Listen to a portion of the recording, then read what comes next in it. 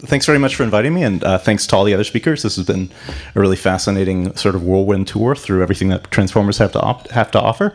So I'm going to be taking a little bit of a different stance than the previous two talks, and in particular talking about settings where we might want to get around inductive biases. So in the perceiver line of work, we're really interested in developing general purpose architectures. And by general purpose, I mean really an architecture that in the limit can be applied to almost any domain. And when we're talking about any domain, I really mean any domain. So both perceptual, classical, symbolic reasoning tasks, as we see in vision, as we see in language, but also the new kinds of data that we're encountering with every new scientific domain that gets pushed. And so really what we want are architectures that can handle micro and macro scale data from all over the world. And the motivation for this is very pragmatic.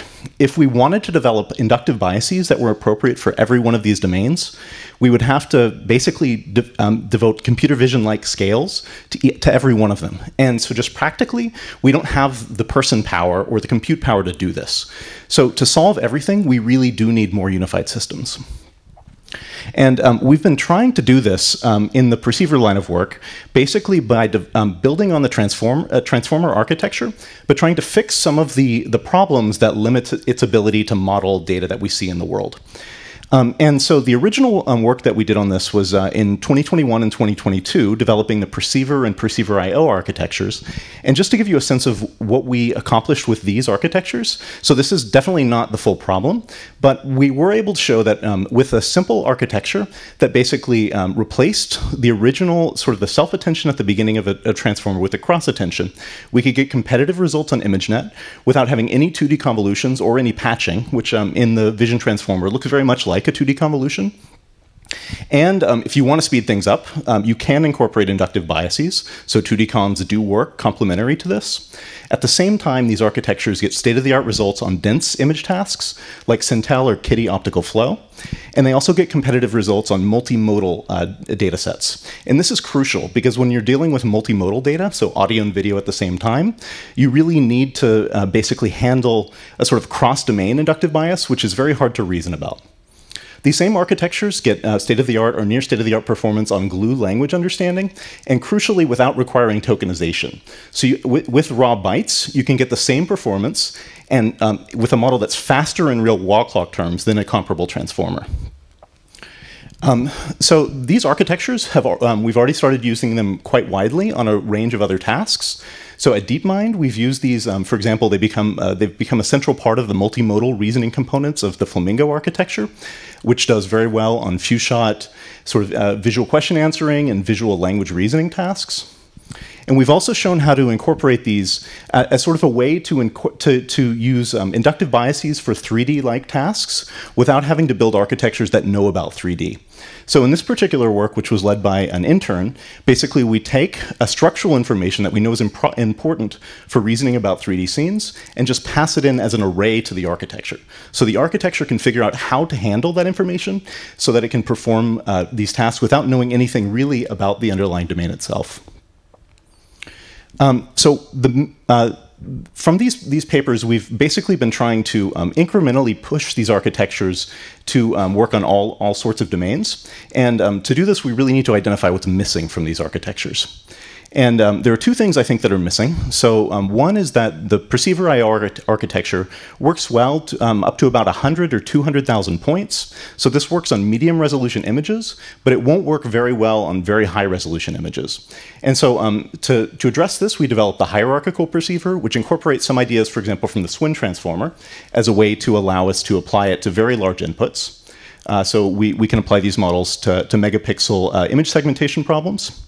But the problem that I think is more important, that personally is sort of has bothered me more about these architectures, is that they make a very restrictive assumption about how output points are decoded. So in particular, perceiver I/O assumes that all of the output points are independently decoded. So this restricts its ability to model very complex interdependent relationships. And so the work I'm going to be focusing on today, the perceiver AR work, gets around this by basically incorporating autoregressive decoding while keeping all of the principles that make perceivers work. Okay, so why do we care about generation? So I think the way to think about this is in terms of task generality. So to give you a sense of why task generality is a good thing to think about, I'm going to be highlighting two works here. So the first is this work on Transframer, which was led by Charlie Nash at DeepMind. Basically, what we developed here was a UNet architecture that to encode images, and then a single transformer decoder that could be used for 30-second long video prediction, the results of which are shown here, but also on a variety of different tasks, including image classification, segmentation, and detection, with the same encoder-decoder structure. So all we had to change to get it to apply it to different tasks was the input data and the loss. Otherwise, it's exactly the same architecture, and it works well on a variety of different tasks. In parallel, work from Google has been developing, has developed this architecture called Pix2Seq, which basically works for detection, and there are extensions to segmentation as well. And basically, we cast this problem as a sequence-to-sequence reasoning task with an input image and then just a generic transformer decoder that allows us to basically reason about decoding the position of bounding boxes in exactly the same way that we would decoding language. So from this point of view, when we think about generating any sort of output data, what's the fundamental problem? And I'd argue that one of the main problems that's facing us as we try to develop architecture is the problem of building architectures that can condition on the amount of data you need to actually formulate these problems. So for example, if we're trying to decode this image, if we're trying to generate this image, we might generate this one pixel at a time or one patch at a time.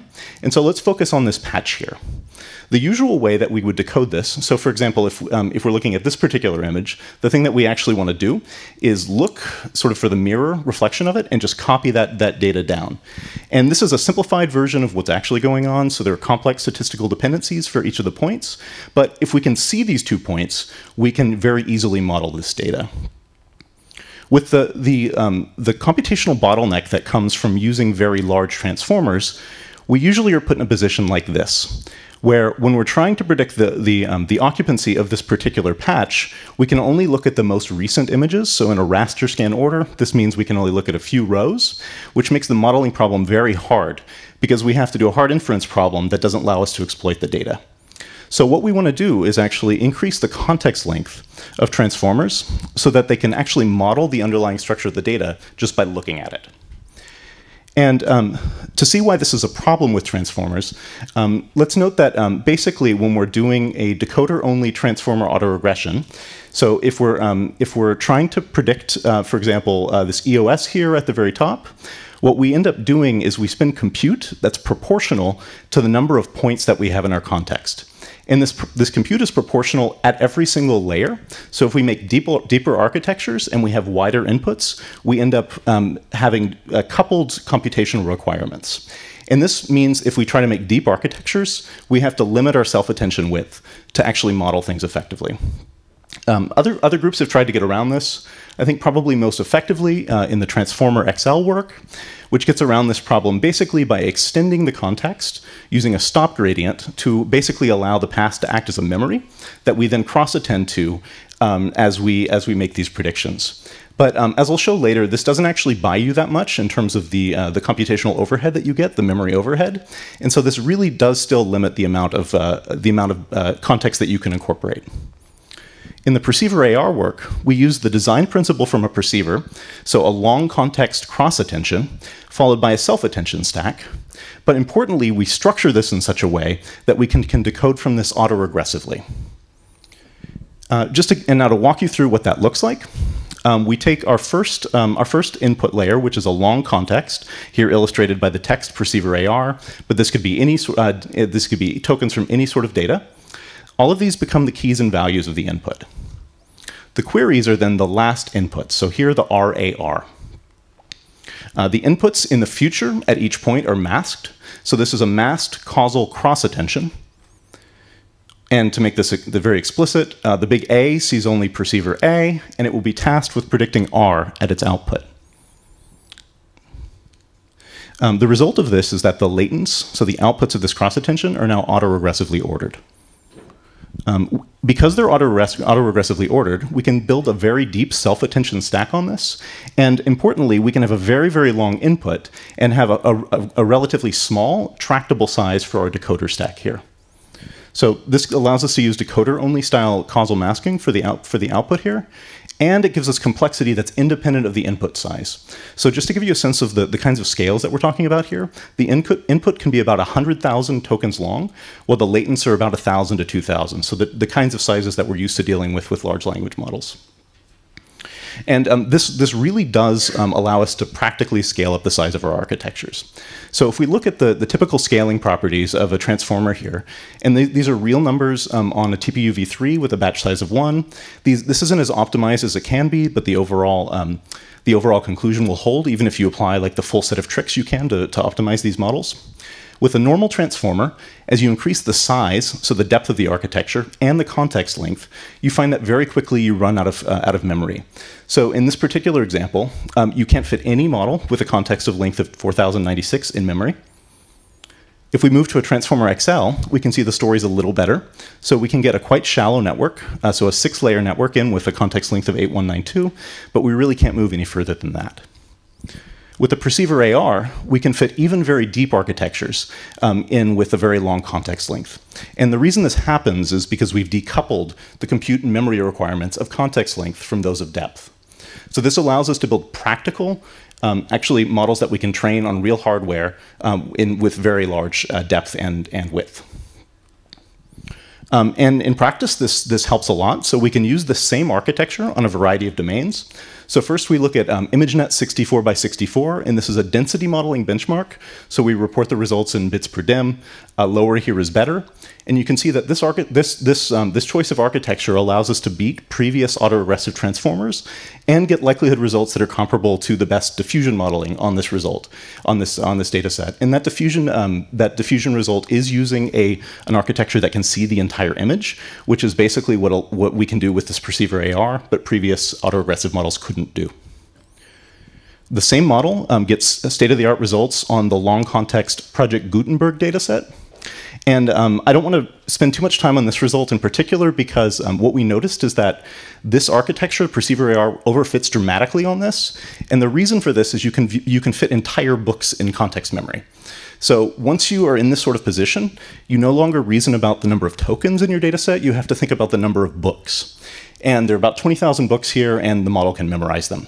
So if you actually take samples from this model, we found that it would spit out Don Quixote as a whole, which is a bit crazy. So just a probe to make sure that the model can actually use long context, we tried it on a very simple sort of random byte copy task. And what we're looking at here is 65,000 random input bytes that we then mirror. And we train the model to recapitulate the input as the output. And what we found here is that the model was able to get a perfect performance on 2 to the 17 inputs. So basically, it's the maximum coffee distance here is 130,000. It's able to perfectly do this prediction. So the model is able to effectively use this long context. And one of the other cool things about this is that this ability to sort of look over very long range gives us freedom in how we model very long context data from other modalities. So when we're training on images, we usually will model things by first using RGB context. And so spatial coherence is easy to model here, even with short context, because the red, green, and blue pixels from one point are all next to each other. So we can just copy them, and there's not much information change. But if we change the order, so first predict all the red, then predict all the green, then predict all the blue, the model becomes much harder. And so what we find is that by using this longer context, we can produce the exact same results regardless of the order that we pass the data into the model, which suggests that this is a way to get around the inductive bias that comes from how we order our inputs. So just by looking at everything, you don't have to worry about this problem. We also find that in practice, the model produces very long coherent samples when trained on a music generation task. And so I'm going to play a sample here.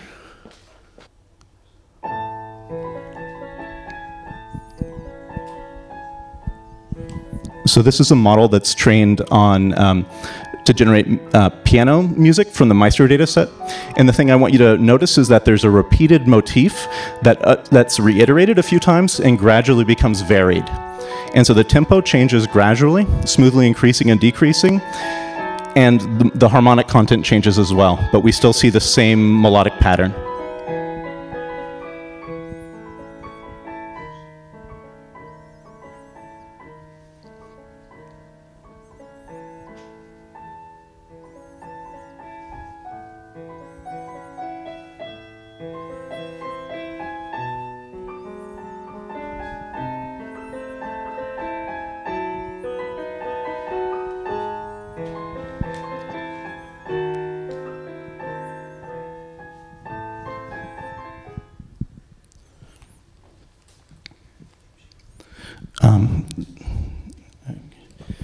So we find the same model is able to sample from ImageNet unconditionally. I'm going to skip some of this real quick. With some optimization, we're able to get image sampling down to reasonably tractable speeds. And so we find that the model, by expanding the context, so on the books dataset, which is an internal Google long context dataset, we find that with the same parameter count, by increasing the context by a factor of about 16, we can still get the same, just a mild reduction in the train steps per second while getting consistently improving results. And if we compare match compute to Transformer XL, we find that basically at a match steps per second rate, we get consistently better results, which suggests that this is basically a good way to incorporate longer context without like an increase in compute requirements. I'm just going to skip over this a little bit, but basically you can use the model, take a pre-trained model and change the number of latents that are actually used in the model and get comparable results, or you can increase the number of latents at test time to get improved results. So basically this is a model that can be very easily deployed with different compute requirements in order to get better output results. And just to give you a sense of what the takeaways here are, basically we find that greater context makes you insensitive to ordering, which allows you to easily handle new modalities. We can smoothly modify the compute requirements from train to test, so which gives us the ability to deploy this model on increasing hardware if we have it to get better performance, or to deploy it in edge-like situations where we don't have the same compute requirements. And we find that at a reasonable scale, we can incorporate much more context, which allows us to get state-of-the-art numbers on a variety of different tasks. And finally, Perceiver AR itself is very simple to implement. So basically take a decoder-only transformer, replace the input layer with a cross-attention, and set up the masking, and you're good to go. And so this can also be used as sort of an adaptation for existing decoder-only transformers, which is something that we're exploring in the future. So this work was published at ICML, and it was done in collaboration with a large group of people at Google Brain and at DeepMind. So these are the folks who've contributed to the Perceiver line of work in general, and to Perceiver AR in particular. And I encourage you to check out our JAX code, the author notes here, and check out the blog on the Magenta website for more samples from the music model. Yeah, thanks for your time. All right. Thank you very much. Do you have questions? Maybe I can start with a question for Rodrigo. How would your prompts look like if you can have 100,000 tokens in your... You are? You're pushing. It seems that the perplexity didn't fail much when you increase the context. Is that correct for the books dataset? So it falls consistently. So we do find that there is a trade-off. So there's a point at which increasing the context length doesn't decrease the perplexity. So there is something like a sweet spot in there. So I think one of the things that we really need to really nail now is what the scaling laws look like when we take context into account. So in sort of most settings, what we're thinking about, we use a very fixed context length, and we use this to reckon about like what the optimal trade-off is compute. The numbers are going to change when you actually think about increasing the context as well. Right. Yeah. But another question: have you tried the quality data set? That the ones that you have to answer questions from books. It's pretty long. We haven't yet. It came out after the paper, but it's something I think it's a really cool data set. Both quality and squality are quite cool. Other questions? I can ask another. Thanks. Great talk. Do you think that modeling images as sequences of pixels, I know for density modeling this is often done. Do you think that doing so and then letting this cross-attention layer figure out what the order should be, that is the right way to go for images? I think it's essentially as good as any other choice. So right now, there's kind of an ongoing dialectic between diffusion models and between autoregressive models. I think they have sort of, there's a trade-off between them. But for my money, the most impressive of the sort of the recent image to text to image models was Party.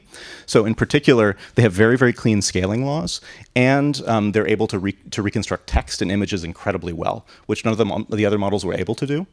I don't think modeling raw pixels is the pragmatic thing to do. So in this setting, it's more just kind of a benchmarking thing. I think the way to actually go is to use something like a VQ codec to compress things and then model in that space.